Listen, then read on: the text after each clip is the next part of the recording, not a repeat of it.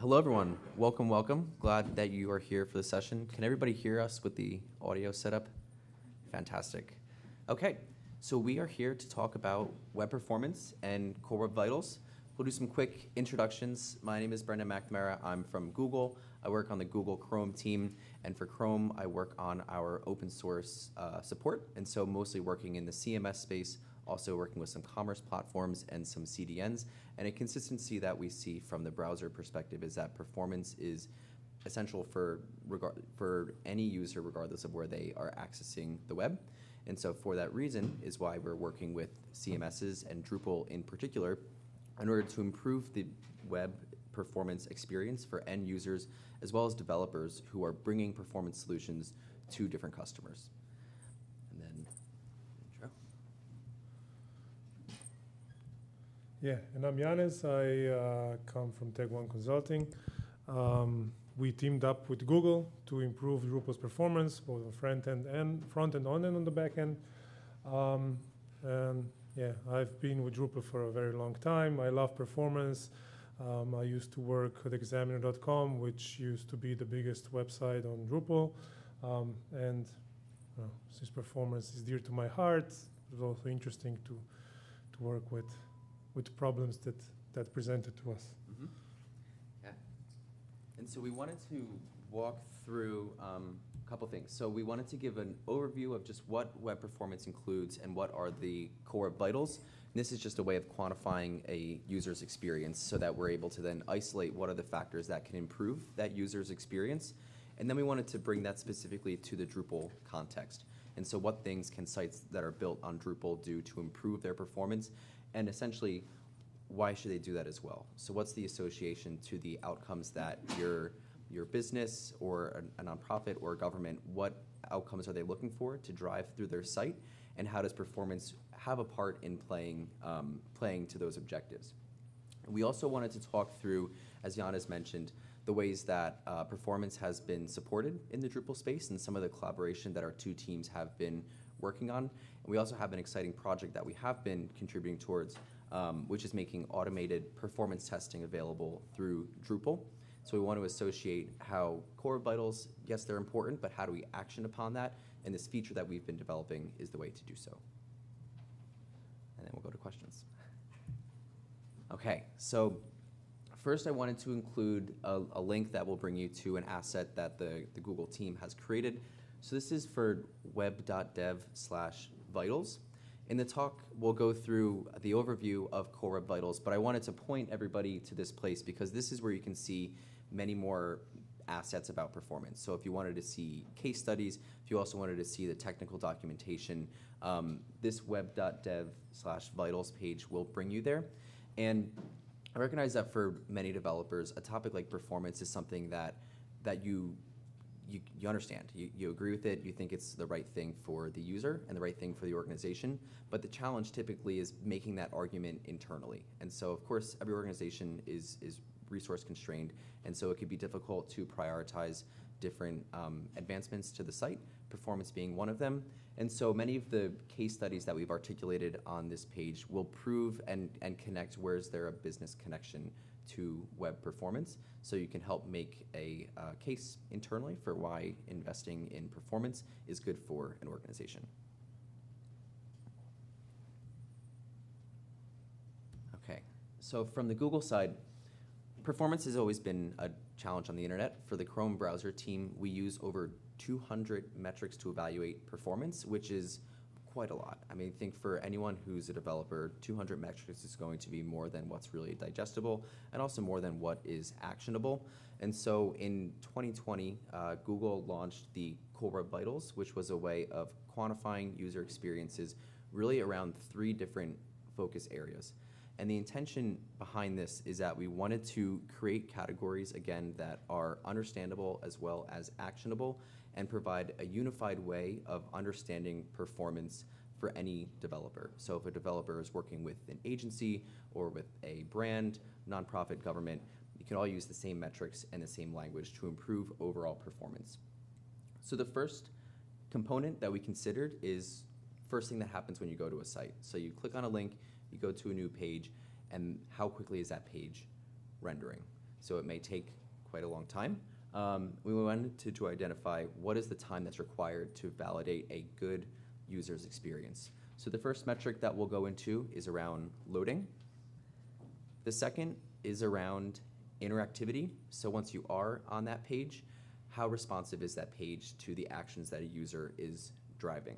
We've been able to quantify that again to identify what is the right threshold for the expected user interface for interaction. And then last but not least, we call this, does the page spark joy? This is speaking to stability. So are there movements that happen on the page that are outside of the user's expectation? So you think about when you're looking at an article and later on there is maybe an ad that's been rendered to the top of the page, and that may shift the entire content for a page down. It's not an action that the user themselves is causing the page to take, but it's still going to impact how a user is reading that page. And so you may lose your place. Same time, you may go to click a link, but then all of a sudden the page is shifted, so you're no longer at the space that you had expected. So through this final metric, we wanted to quantify what shifts, while expected for a page, lead to a disruption for the user's experience. Okay, and then let's go over to the technical terms for the Core Web Vitals. Before going into each of the three, I wanted to point you towards the bottom with the traffic light that we have, so the green, yellow, red. For each of the vitals, we've identified what does good look like. A real motivation for the Core Web Vitals is to have, again, like a quantified method for what creates a good user experience. And for a page to be considered passing Core Web Vitals, that means that 75% of the origins have met the threshold that qualifies as good. So for this first metric for loading, we've identified that 2.5 seconds is what makes a good user experience for a page to load. And for a site to have 75% of their origins that meet that threshold, that is what would quantify as a good user experience. So a little more information about this first metric for loading. Largest contentful paint is the formal name. This is the technical name. But what this is identifying is the primary content for the page. So it could be the largest image, or it could be the most substantial block of text. What the developer identifies is most critical for that page. How quickly is that content rendering to the user? And again, if that happens within 2.5 seconds, that's what we qualify as a good user experience. The second metric is for interactivity. And I'm curious from the group, is this metric INP, interaction to next paint, something that people are familiar with? Is this one that people have seen before, the term? Some, mostly no. And the reason why I'm asking is because it's a new metric for interactivity. So just a few weeks ago, Google had announced that this is the metric that will formally become our interaction metric. Previously, the metric that we were using was first input delay, so FID was the name of it. And the reason why we changed over to this is because for interactions, 90% of a user's time on a page will happen after that page has loaded. So if you are going to a menu select section or you're pressing a button, you as the user expect that to respond pretty naturally. And so you expect the menu to open, you expect the button to open up new options. But if you hit those pieces of the page and they're not responding to you, that becomes an issue. The previous metric that we were looking at, first input delay, this was evaluating the interaction for the first input that a user would make on the page. Interaction to next paint will take into account all interactions that happen on a page, and so this is a more holistic metric. And while it's something that Google announced is the formal metric just a few weeks ago, this becomes formal in March of 2024. So there's a little less than a year for this to become the formal metric. And back to the web.dev article that I mentioned earlier on, we have a ton of collateral that's over there that explains more information about interaction to next paint. And then finally, for the metric of does this spark joy? So this is regarding stability for a page. So once the page is loaded, is the page only adjusting based off of a user's interactions? So this is, again, the example for where an ad could render on a page, and that would shift the content for the user. we wanted to quantify when a page is shifting, how much of that is non-disruptive to the user, and then how much of that actually will impact the user's experience on that site. And what we saw is that you'll see in the green section is 0.1 indicates 10%. So if content is slightly moving on a page, then that's something that doesn't interfere with the user's experience on that page. But when you have, say, 50% of the entire content removing itself from above the fold and going to below the fold, then that's when it does have a bearing on a user's experience there. All right, so now getting more into the Drupal section, this asset that we have here is coming from HTTP Archive. This is an open resource that's available, and it analyzes web data and shows you the performance metrics for that information. This is pulling from the Chrome User Experience Report, also known as CRUX, and it's showing you what the core vitals passing metric is for different technologies. So the view that I have here is from our technology report, and it's showing us that the bottom blue line is the entire web. So for the entire web, about 40 to 50% of the time, the entire internet is passing core web vitals. Drupal, however, is pretty substantially above that. So Drupal itself is a fairly performant platform, but because the web is in a position to improve overall performance, Drupal has a key role in playing that. So especially as a leader in the performance space, there's ways that we can take learnings that Drupal has been able to apply, spread that more largely to open source environments, but there's also much more headroom that can be made. So if 50% of origins that are made on Drupal are passing core web vitals, that means that, of course, there's 50% that still have that capacity to optimize. One other interesting note about the technology report, you can see at the very top where it has the technologies that are selected, is you can really break this report down into a couple different dimensions. And so right now I have it filtered for Drupal technologies, but if you wanted to compare other technologies that you're using, you can do that. So if you wanted to see how maybe site builders or themes or hosting platforms or even like JavaScript libraries, or you wanted to see how CDNs are performing, you can do so, and that's a way for you to understand what within your tech stack, how is it passing core vitals, and which component of your tech stack does have the capacity for additional optimization. All right, and this connects to the web.dev link that I mentioned earlier, but why does performance matter? So aside from having a bearing on the user's experience, this also has a connection to the business outcomes that you'll see. So we listed here a number of optimizations, or how the optimizations do impact an organization. And I encourage you again to reference that web.dev article. And the reason being is because we have different case studies that speak to each of these KPIs. And so you can see how performance and loading, interaction and stability, that all will impact different business outcomes. And so for your site, if user engagement is what's most critical, there's a way that you can associate certain performance optimizations towards that outcome. And then the final note that we have here is about how these changes can be made quickly and easily.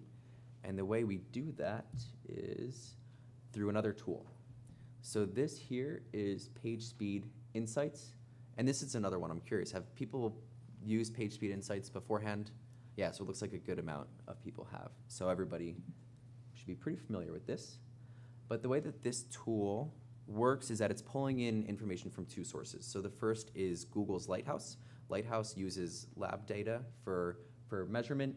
And then the second is from the Chrome User Experience Report, and this is using live data from how sites are in a live environment. But what we see here is you can include a domain and then search for that domain, and it will tell you the core vitals outcomes for that domain. So for this example, I pulled just the conference site, so events.drupal.org/Pittsburgh 2023, and we can see of the metrics, where is the site performing well, and then where is there space for optimization. And what's most critical about PageSpeed Insights is not just the observations that we can make, but the actions that we can take out of that. And so if you're optimizing a site for yourself or for a customer, you can go in here and then observe again where core vitals are passing, but then also where there's space to improve. And so right down here, we can see that, okay, so eliminate render blocking resources. We also have an estimated impact that you would see from making this optimization. So particularly when dealing with limited time and you want to maximize what the outcome from your time spent while working on performance, this is a great way to go in and see what specifically is impacting performance and then how to act upon that. And as you see, we also have specific recommendations that are associated to the site as a Drupal site. So this will refer you out to ways to actually make the benefit from here, so render blocking resources, and how you can make that adjustment.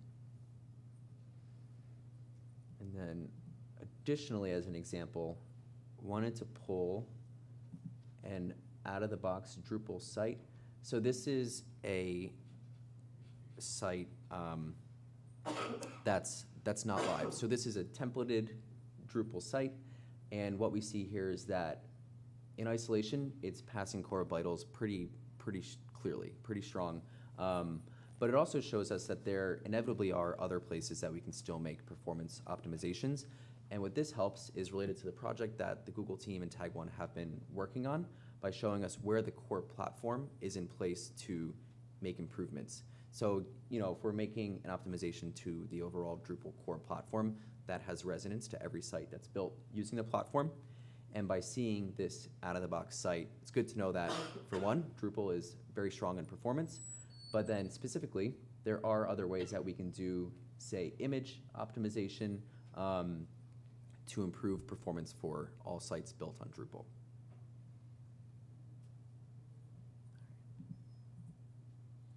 And then, so connecting to what we're working on Drupal core, we also wanted to talk through different optimizations that our teams have been working on to improve Drupal writ large. So pass it over to Yannis. Thank you.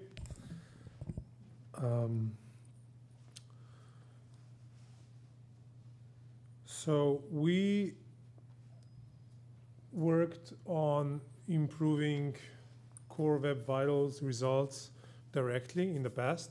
And that project is, as you will see, more or less done. And now we are working on another project. So we're continuing our collaboration. And with this first step, we focused on the lowest hanging fruit to improve core Web Vitals for all Drupal sites. And we focused on lazy loading, because this is one of the good ways to improve those metrics. So as part of that effort, we added the option to the image formatter to enable or disable lazy loading of the image. It's this selection down here, where you can select if an image should be loaded eagerly, so immediately, or it should be lazy loaded when it's needed. And this was committed, and it's already in core since 9.4. So you basically got it for free if you update it to something that is more recent than that. And the recommendation that we would give is use lazy loading for all images except the one that is most prominent on the page when the page loads, so like a banner at the top or something like that. But for everything else, you can enable lazy loading, and you get the benefit practically for free. And then related to that, because that first one was like for a standard image formatter, but we also have these responsive images where you can use multiple sources and then let browser decide which one to use. And we also added the same configuration to the responsive image formatter.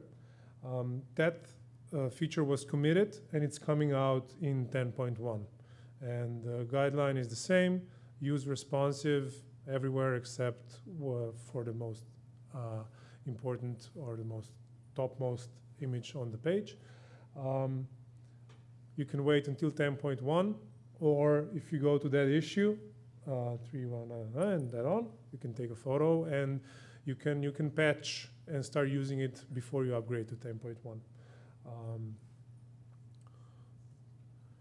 Then related to still keep staying on the lazy loading wagon, we also added a text filter to enable lazy loading of the images that you've embedded into the CK editor. So if you want to leverage that, go to the text format configuration and enable this filter that is called lazy load images.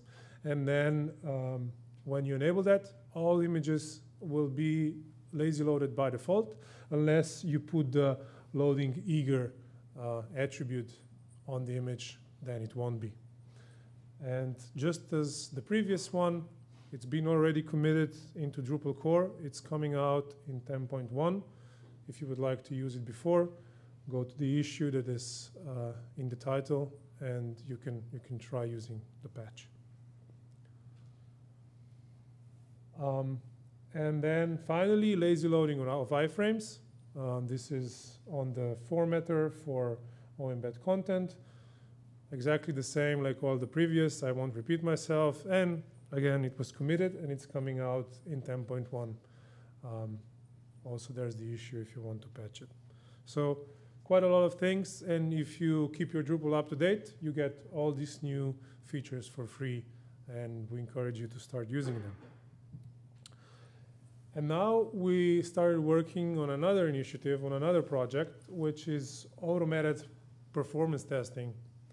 When we were discussing how we could help and how we could get the biggest impact, we realized that we have this great quality assurance system for Drupal that runs all sorts of tests for every patch.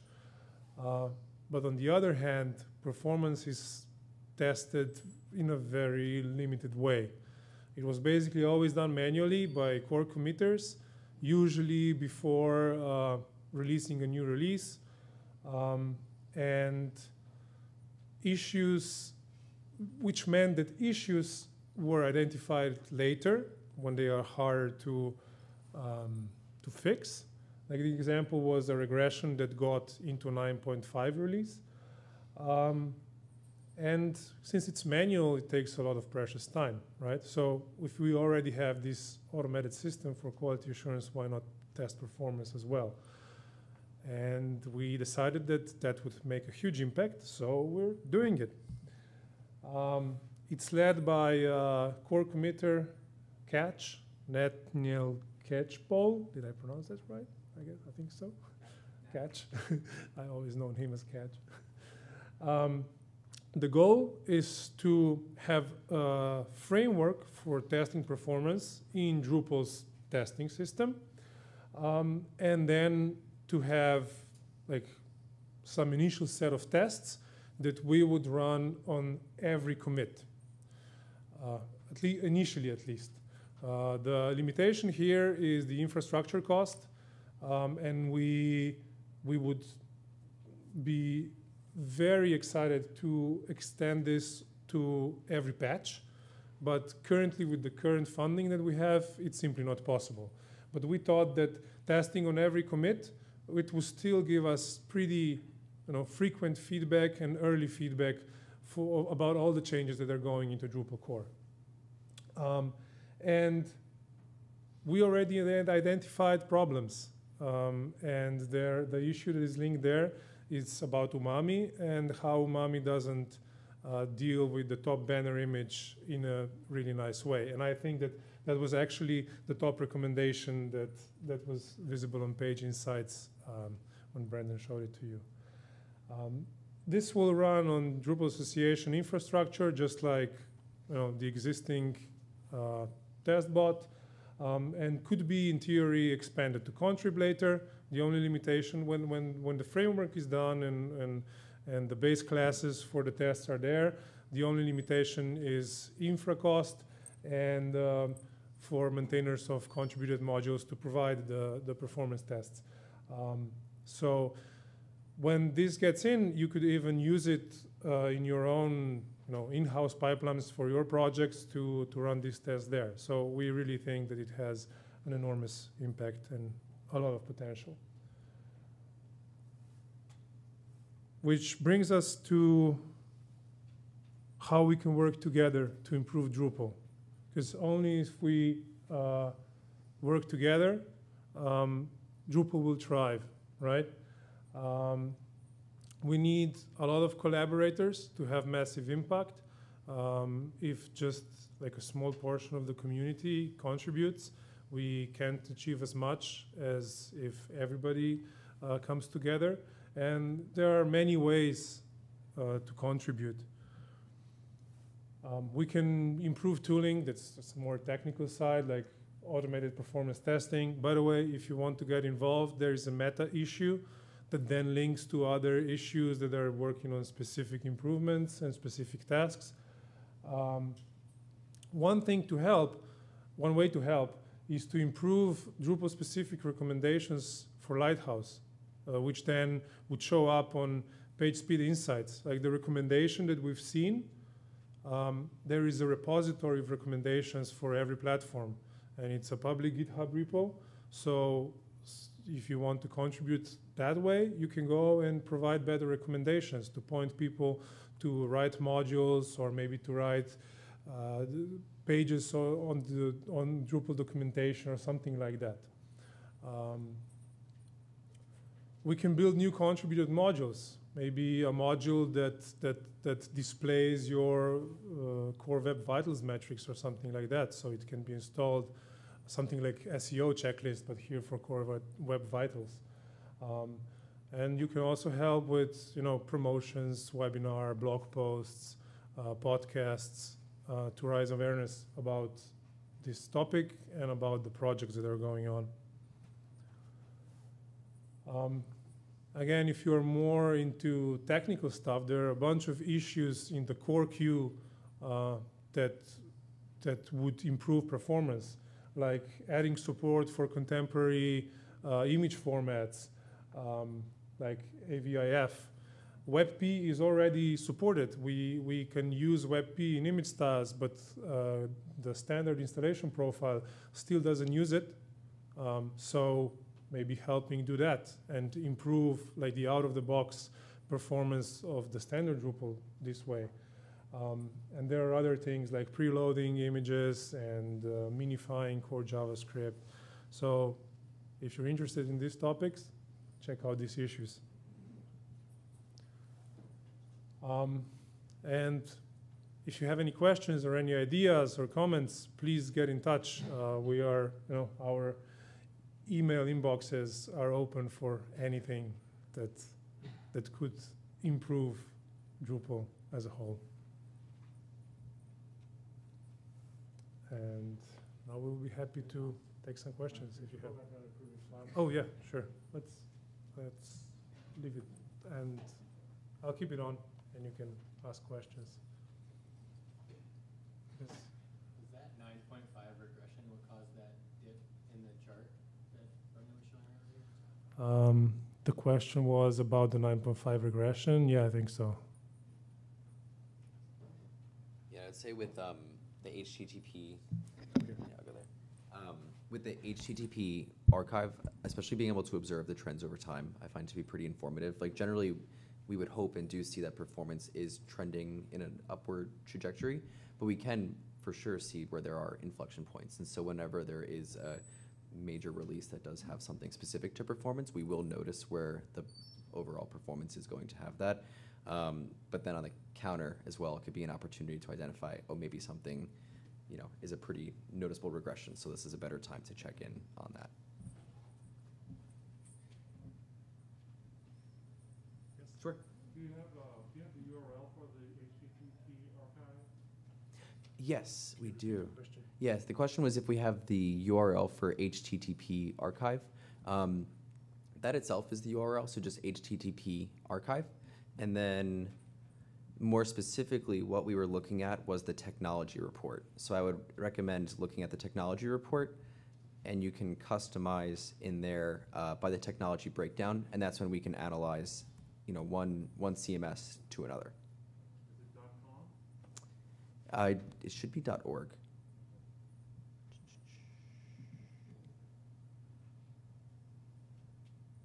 I think if we have enough time, you can show it. If Yeah, you we want. can pull it up.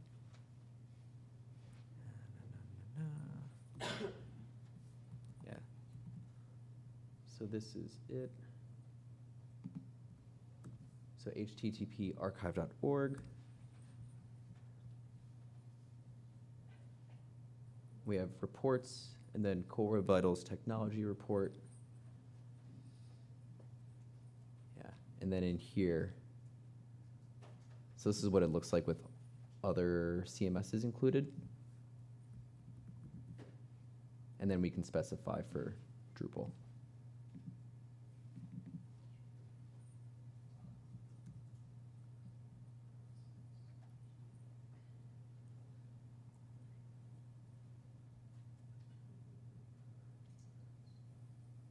So, yeah, that's the report. Sure.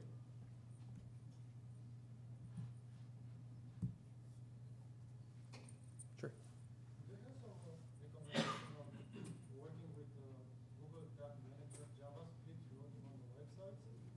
Because that's kind of a large library, and the PHP decides complaints about the compilation time of that piece of JavaScript. That's one question.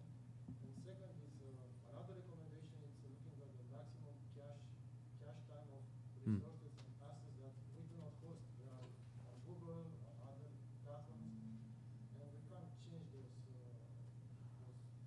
parameters. So what are the recommendations, and how much impact could that change Mhm. do?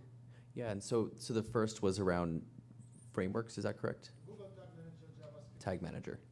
Yes. So for both of those, actually, I think that with Drupal contributing towards performance, it does make more noise around performance. And so when we are looking to create, like a culture of performance, and we have specific issues that Drupal as an organization is looking to improve, that can be a way that we can, surface what's important for one of the largest platforms. And on those two specifically, I'd be happy to bring that back to some of our engineering teams to speak with them. So happy to talk about it. You would talk about running performance testing on each commit, right, which could decrease obviously infrastructure costs. Why not do it on like pull requests or something that's less frequent, where there's manual interaction to say like now we want to do it to something. You can have like 5 commits in seconds or a minute. Other ones would essentially be canceled. The question was, why did we decide to do automated testing on commits initially? We're currently focusing on Drupal core, and core doesn't have that many commits, actually. It has a lot of activity in the issue queue, which is what is majority of the load of the current testing framework. But there can be days when there are no commits at all, or can be maybe 10 or 20 commits per day. That would be like the biggest number of commits would happen on a DrupalCon sprint, for example. Like that would be one example, but it's measured in tens per day. So it's not that big of a number. And we thought that that's the best trade-off from the impact and the infrastructure needs that we would need to run that. So that's why we decided to do that. We're not doing every commit to every contributed project at this point. We would love to, but that would require much more infrastructure. You had also said something about adding base classes that would help other people add performance testing into their CI pipelines. Can you talk a little bit about that? Yeah, the question was about base classes for performance tests. When I displayed, where's the mouse? Oh, it's on the other. Okay, now it's here. Where is it?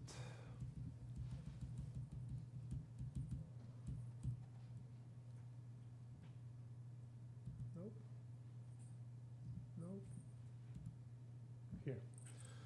So that issue there, which is the meta issue for the automated performance testing, links to another issue that is creating a test base class for performance tests.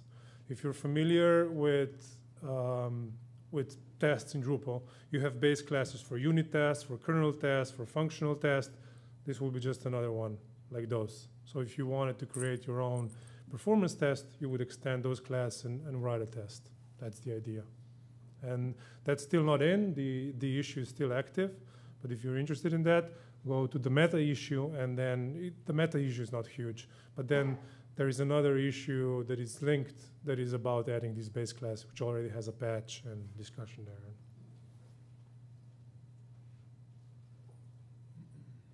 Yep. Does the report compare sites with CDN and without CDN? So the report itself, you could break that out. So the one report that I showed, the page speed insights, that would take a site in isolation. So if that site is using a CDN or is using a specific hosting platform, all of that will be inclusive in the insights that we're seeing. But then for the for HTTP archive, there is a way that you can break that out by the different CDN providers. So you could see what is one relative to the other there. So there is a way, yes.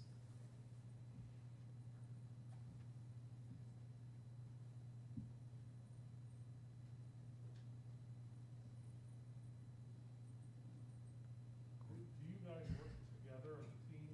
One from Google, one from Tag? Is that how that works?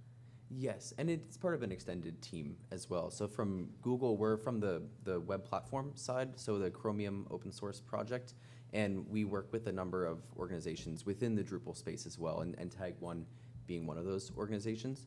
And then from Tag1, it is part of a larger extended team as well.